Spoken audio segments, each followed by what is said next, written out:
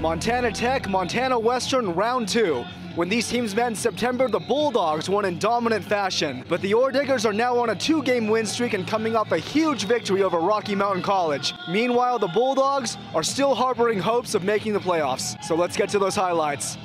Opening drive of the game, and it's the Nevada transfer Reese Neville on the sweep. He's going to find a lane down the sideline and go on the run.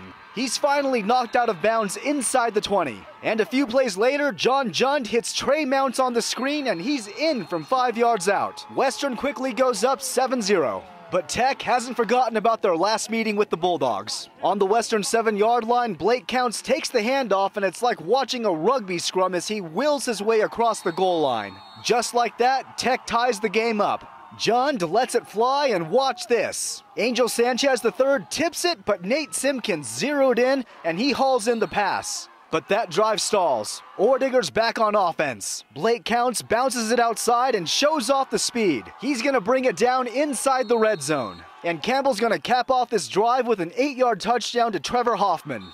Tech takes the lead 14-7. Western looking to answer back. 3rd and 15, John Jund, a true dual-threat quarterback. And he's going to weave and barrel his way to a first down inside the red zone. And now he's going to connect with Simpkins for a 10-yard touchdown pass.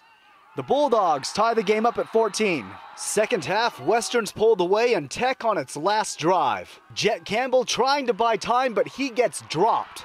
Western surges past Tech 35-21 to complete the sweep over the Ore Diggers. In Dillon, Luke Shelton, MTN Sports.